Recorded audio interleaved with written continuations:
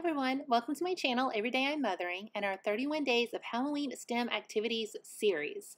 So today we are making monster balloon blow-ups. To do this experiment, you will need some baking soda, some type of spoon, and then some balloons. We used orange and red for monsters and pumpkins. Then you'll want at least one bottle. We had two, so each girl could have one. Then you'll need some white vinegar, some Sharpies to draw on your balloons, and then some funnels. I like to have a larger one for vinegar and a smaller one for the baking soda. Then our girls also like to have on their safety goggles. And I have a list linked down below with everything we use that you can easily find. Then the first step is to draw your faces on the balloons. These will lighten considerably when they start to blow up.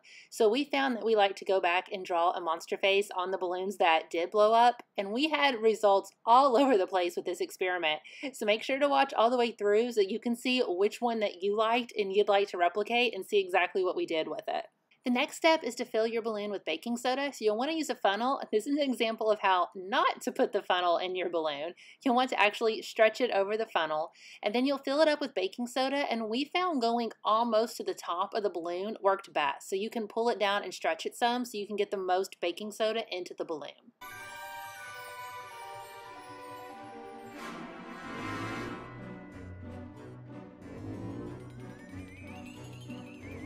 Then you're going to put your balloon onto your bottle of vinegar. Now the trick here is to stretch it all the way down and over the top of the bottle and try to scoot it over so the balloon is in the middle of the bottle. And you want to dump in all of the baking soda when you're ready for it to blow up.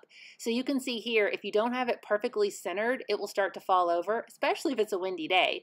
And you want to shake it so you get all the baking soda out of the balloon.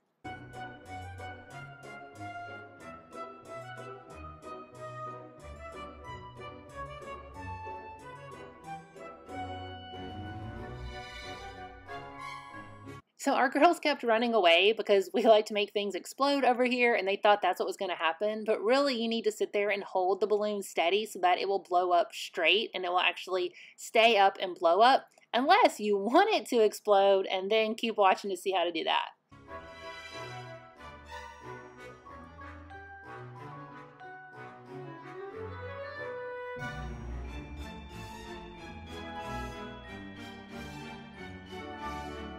As much baking soda as you can get, all the vinegar you can get, hold it steady, have it really centered over the mouth of the bottle, and this will happen.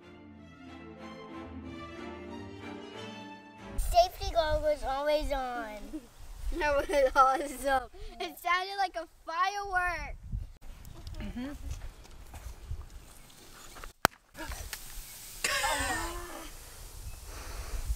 You can't do it. What did you do?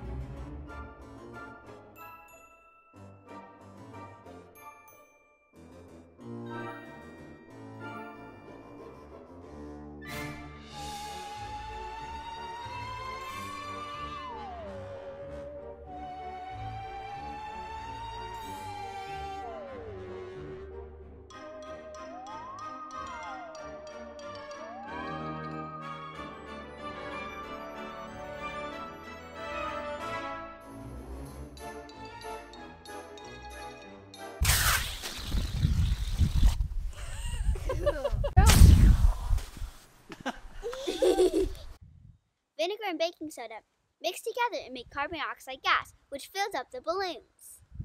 The results were definitely more varied with this experiment than we were expecting, but that's honestly what made it so much fun. We never knew what was going to happen.